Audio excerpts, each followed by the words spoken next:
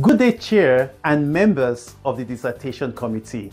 My name is Itauma Itauma.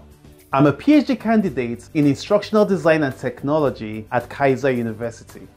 In my proposed research study, I intend to examine the factors influencing female enrollment in STEM programs using quantitative methods. Females are currently underrepresented in STEM occupations in the United States and globally, which can negatively affect technological innovation and economic prosperity. As regards my background, I have a Bachelors in Electrical Engineering from the University of Ilorin in Nigeria and a Master of Science in Computer Engineering from Istanbul Technical University in Turkey, where my thesis was based on gesture imitation learning in human-robot interaction. I also have a Master of Science in Computer Science from Wayne State University in Detroit, Michigan, where my thesis was in the area of big data analytics.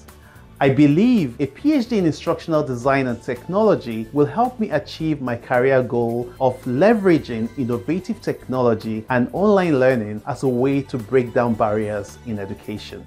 I look forward to an enriching dissertation experience working on research of high quality that contributes to the scholarly body of knowledge with peer-reviewed publications. Thank you.